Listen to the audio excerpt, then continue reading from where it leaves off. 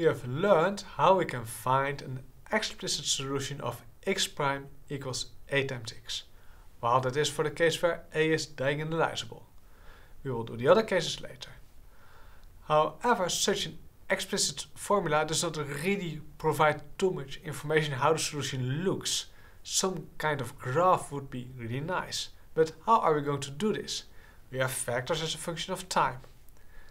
The answer? We can use the so-called phase space. In this video we will see what this phase space is and how to draw it. Furthermore, we will look at equilibrium points, because these are an essential ingredient of our phase space. So let us look at the equilibrium points first. So we have x prime equals some function of x1 and x2, and x2 equals some prime equals some function of x1 and x2 as well.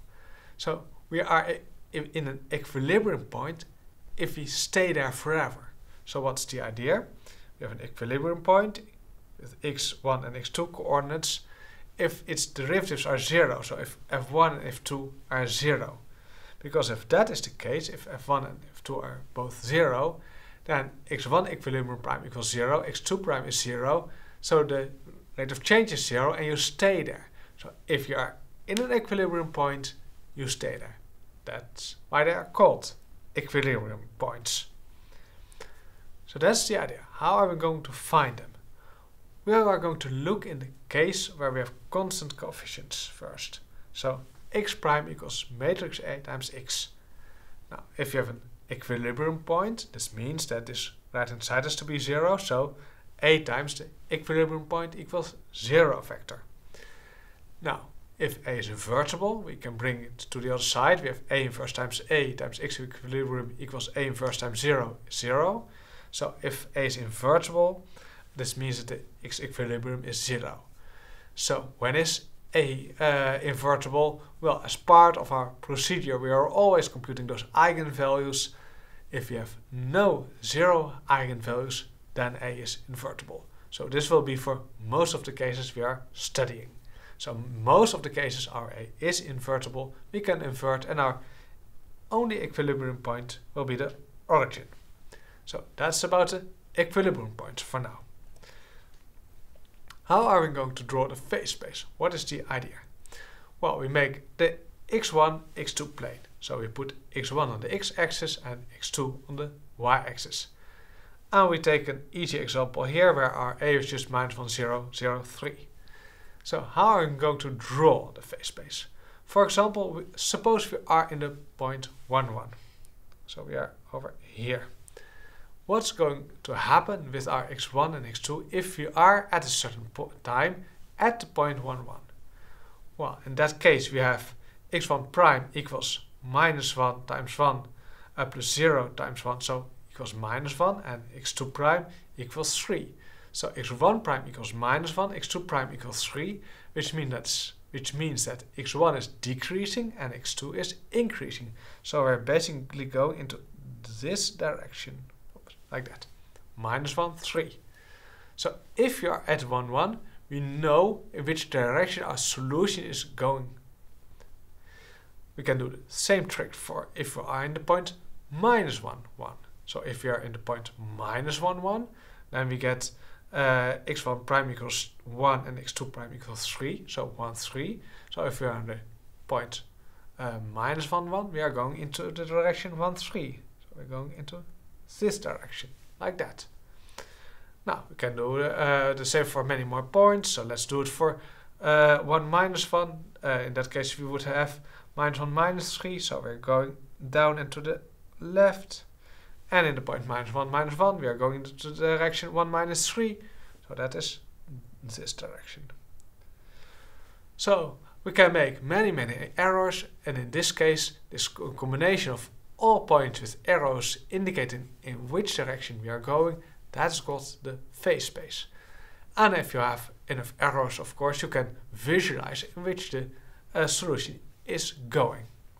So let's continue a bit to complete it, because this would of course take a lot of time, because now we did only 4 points, but if you want to draw the full phase space, maybe you want 100 points, which will be quite a lot of work.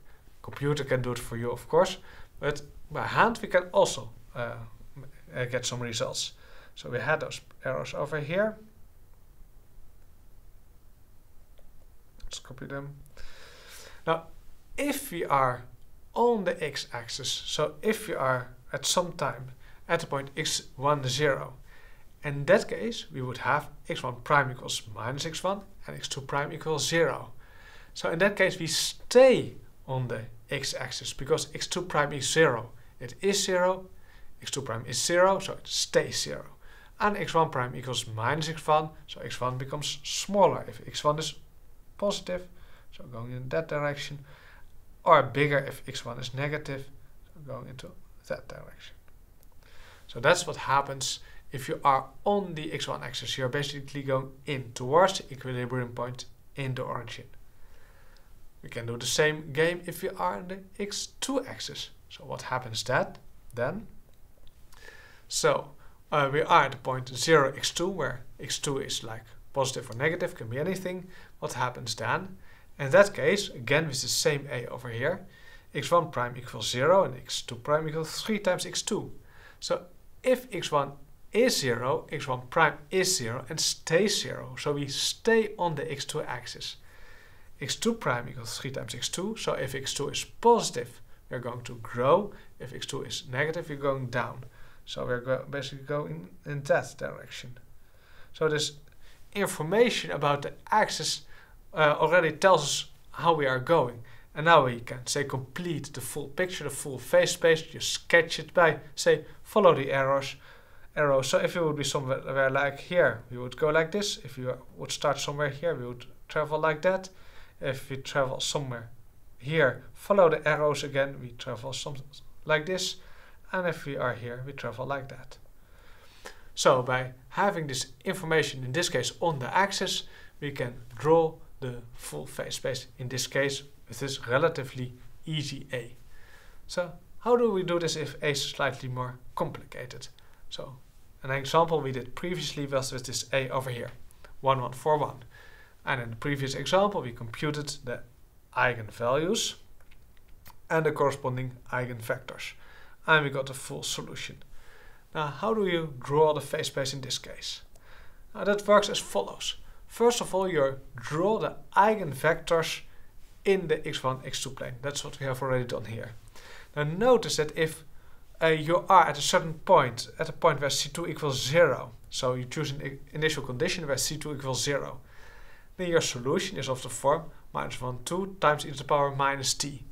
So you are on minus 1, 2 times e to the power minus t, and because c2 is 0, you stay on this. So if you are somewhere on an eigenvector, you stay on this eigenvector, and due to the e to the power minus t, you are drawn in.